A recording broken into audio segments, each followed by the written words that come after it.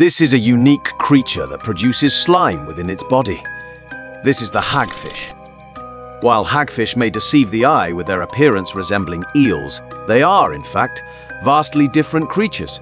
They lack a backbone and jaws, which are common features in other fish.